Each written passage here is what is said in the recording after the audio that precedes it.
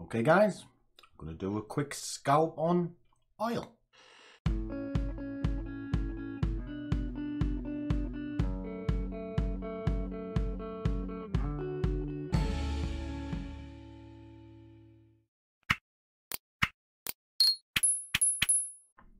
And a warm welcome to one and all. And for those of you who have not seen me before, my name is 𝗖𝗢𝗡𝗡𝗖𝗧 and I am the overgrown child that is the Scruffy trader. And I'm going to very quickly just jump onto the screens because I'm a little bit late coming to the camera because I finished talking with the guys on the squad there and it's coming into play.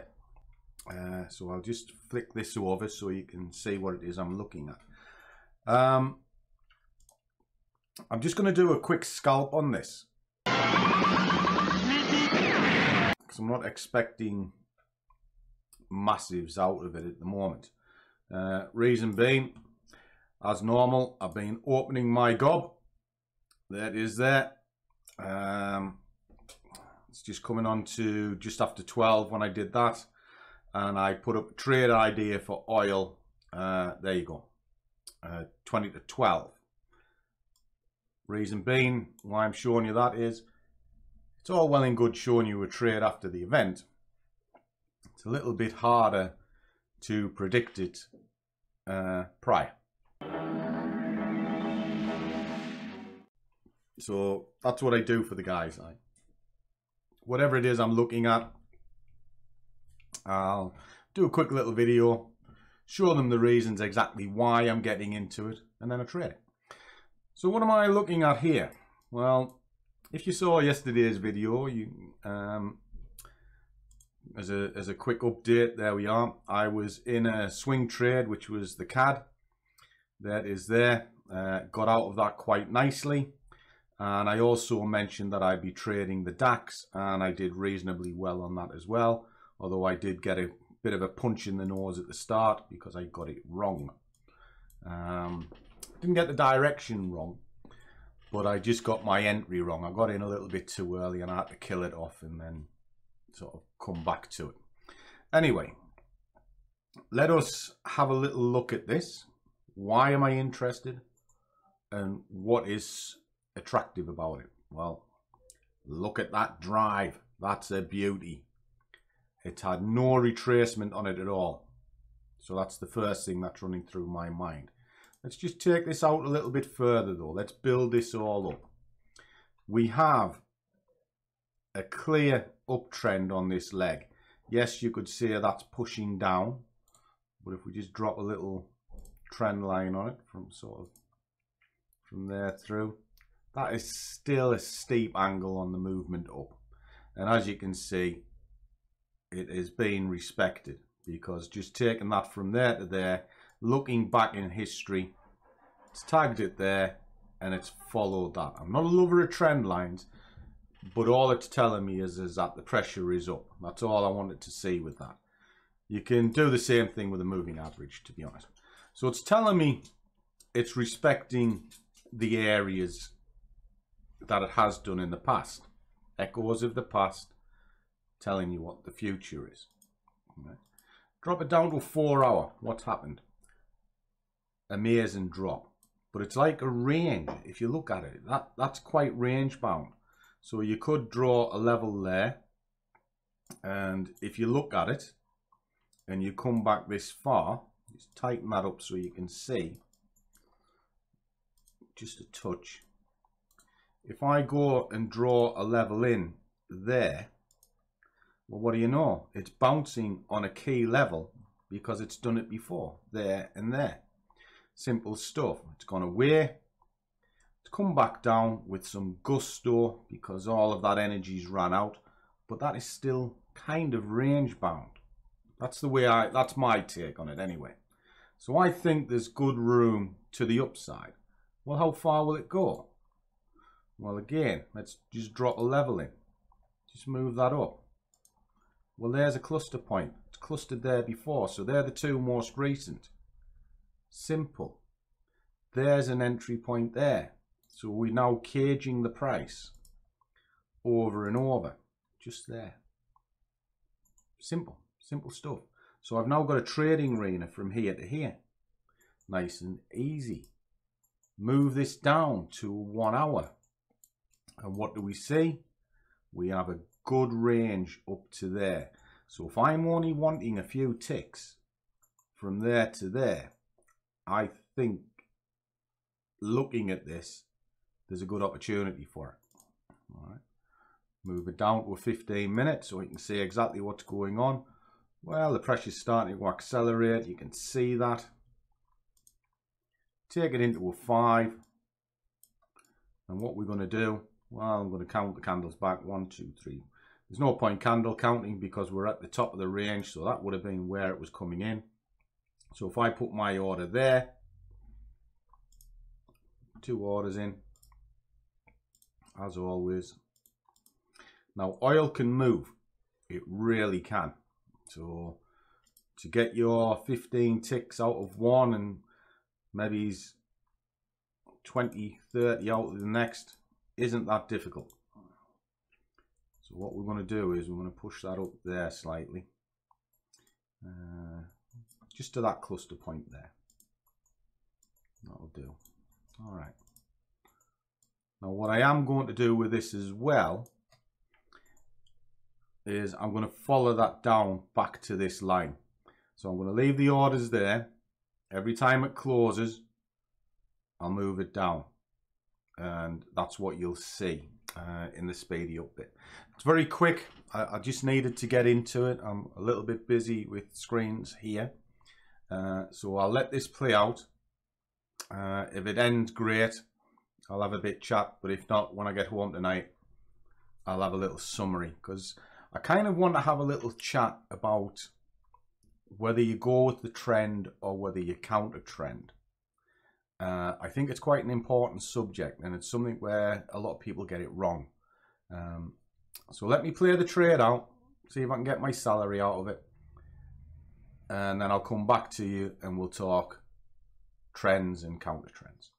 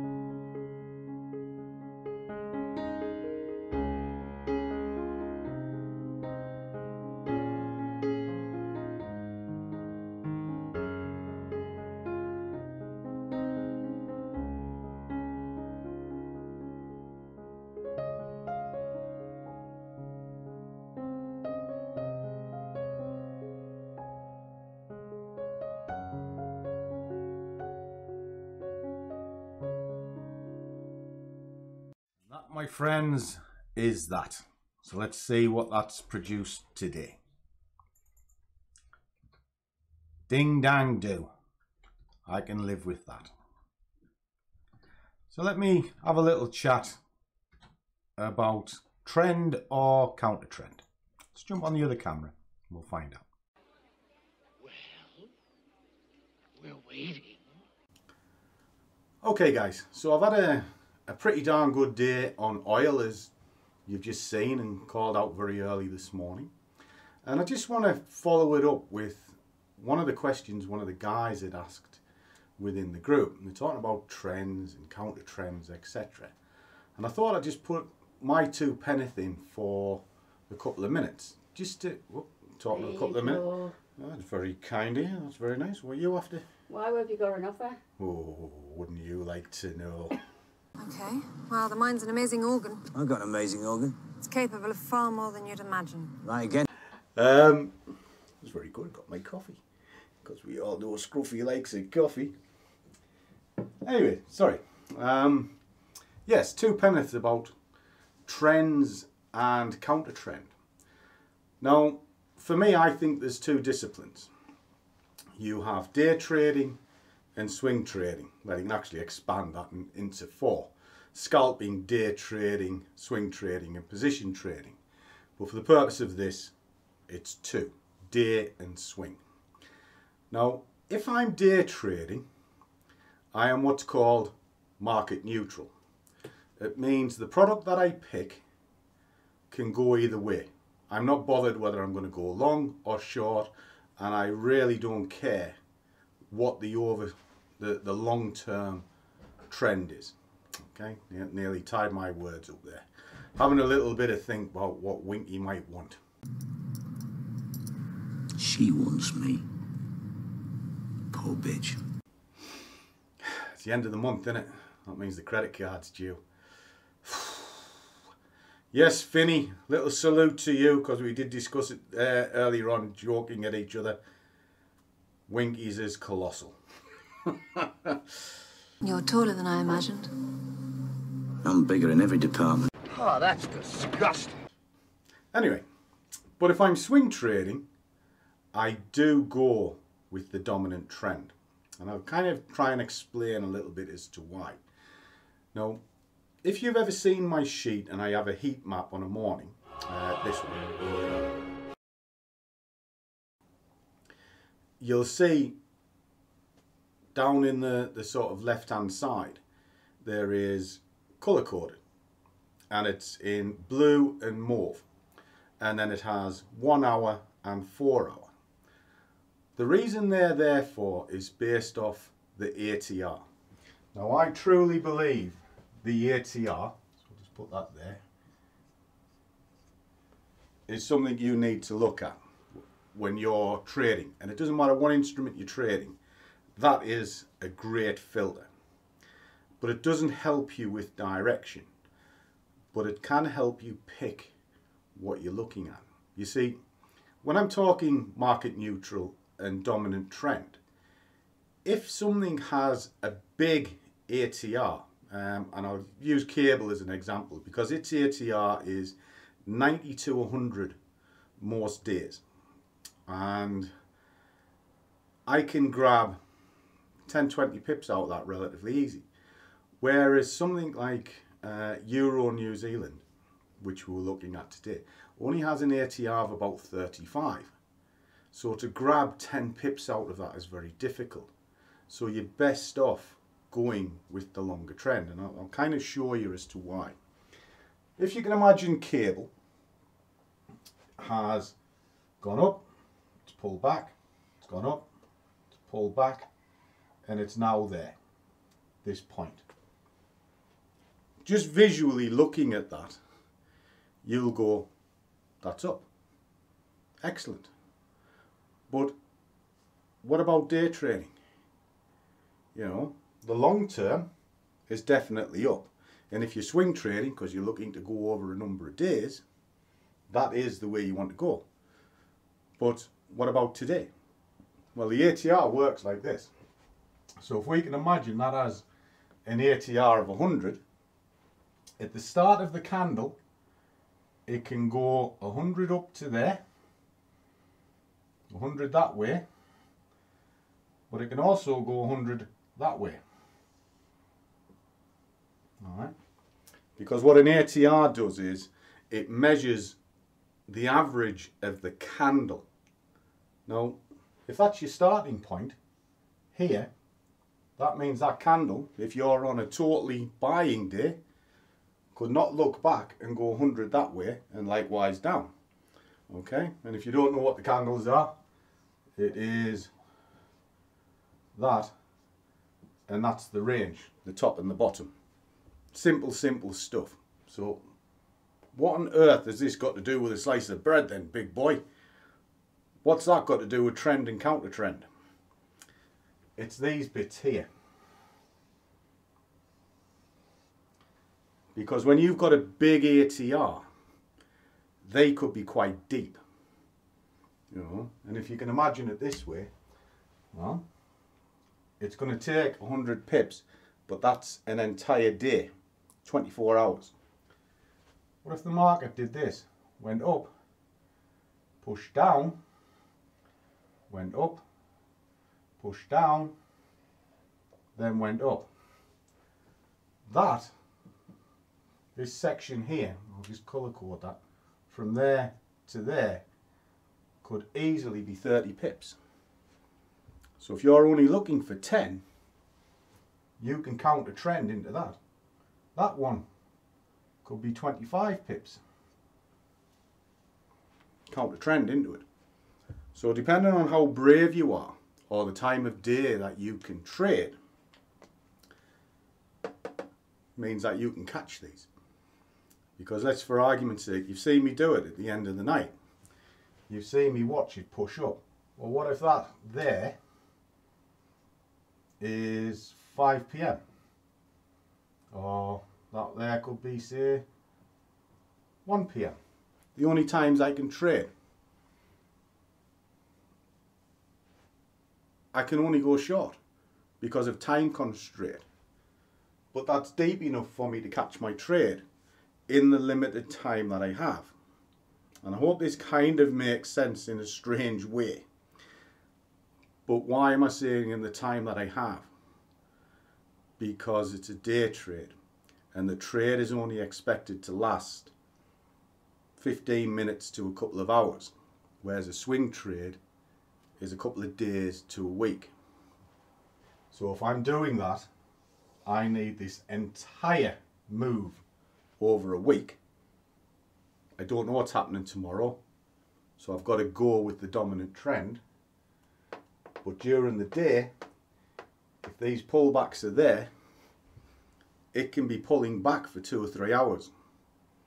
And those moves will be big enough to get your pips, which is what you need. However, if that ATR was down to 30, as with, say, Euro New Zealand, or one of the slower pairs, these pullbacks won't be as long. They won't be a couple of hours. They might only be sort of an hour and a half, hour maybe, and they'll be shallow. And it's the shallow part rather than the time that I'm more interested in, because from there to there might only be 10 pips. And if I'm looking to get 10 pips, the chances of getting the top and the bottom is pretty slim. So in summary, I guess what I'm driving at is look at your ATR to determine the product. If it is high, then you can go either way during the day because you're looking to get in and you're looking to get out. If it is low, going against the trend is very dangerous. Well, it's not dangerous, it's just you're not going to get much of a reward. And the risk is greater because if it does turn and it's going to go with the dominant trend, which inevitably it will, you're going to have a hard time getting out of it. Whereas when you've got a vicious pullback like this, because as you can see, that you might get in here, go down, go against you, but that might come back down and you can get out and break even.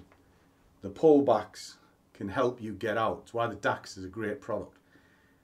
Even if you get it wrong, it retraces strong enough that you can get yourself out of trouble.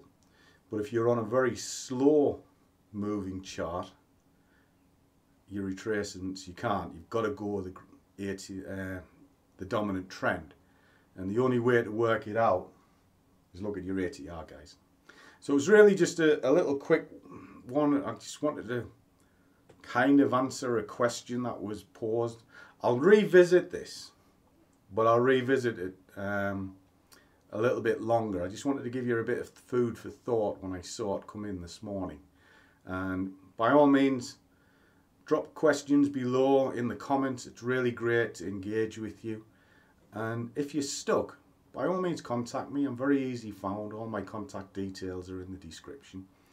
But keep the train going.